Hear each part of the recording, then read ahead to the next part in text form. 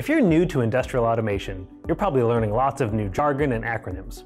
Today we're going to talk about one of those acronyms, HMI. What is an HMI? HMI stands for Human Machine Interface. The term HMI applies to any screen or dashboard that allows users in an industrial plant or facility to interact with and monitor their machines and processes. HMIs come in a variety of different forms, from screens built directly into the machines themselves, to regular computer monitors, even tablets. HMIs are an essential resource for users in industrial settings to monitor and control their processes, diagnose problems, and just gain insight into mechanical and industrial processes. Think about the heating and air conditioning system inside your home. In this case, the thermostat is like an HMI.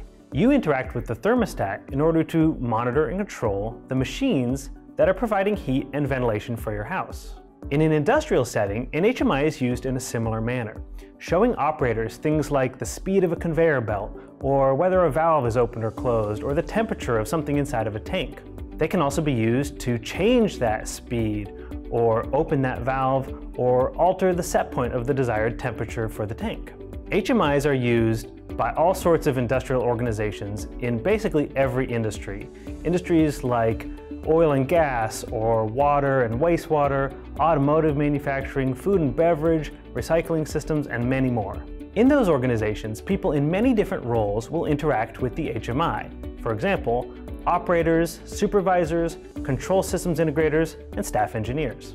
In order to function, the HMI needs to be connected to the machines and processes that it's providing an interface for. Usually, the HMI will do this by connecting to a programmable logic controller, or PLC. The PLC is then connected to sensors that are embedded inside the machines or processes and can detect things like temperature, speed, pressure, weight, and many other types of data. The HMI receives this data from the PLC and then displays it on screen in a graphical way. The HMI can use things like numerical readouts, charts, pictures of the process to turn the data into graphical information. This allows users of the HMI to look at the HMI and understand what their process is doing. They can see which machines are running, what's the progress of the process, how efficiently is everything running, are there any alarms that need to be addressed, and many other types of information. The PLC is also controlling the process, so through the HMI, the operators can control the process through the PLC. This means that they can perform actions like starting and stopping machines and batches, changing recipes, updating set points, and any other type of control they might need to do. HMIs are often touchscreens, which means that a modern HMI can eliminate the need for physical buttons and switches in an industrial facility. Some HMIs allow for remote monitoring, which enables control systems engineers to use the HMI using a mobile device.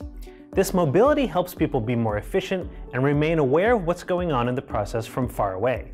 This is particularly useful in industries that are spread apart geographically, for example, oil or water well sites. Using remote monitoring and mobile capabilities, a supervisor can stay up to date with what's happening in the process, even if they're miles away. HMIs are often integrated with other industrial systems as well, for example, SCADA systems, or edge-of-network data collectors, or the cloud. Ignition by Inductive Automation is a powerful software solution for rapidly developing high-performance HMIs that optimize operator efficiency. If you want to see more videos about Ignition, click here to subscribe to our YouTube channel.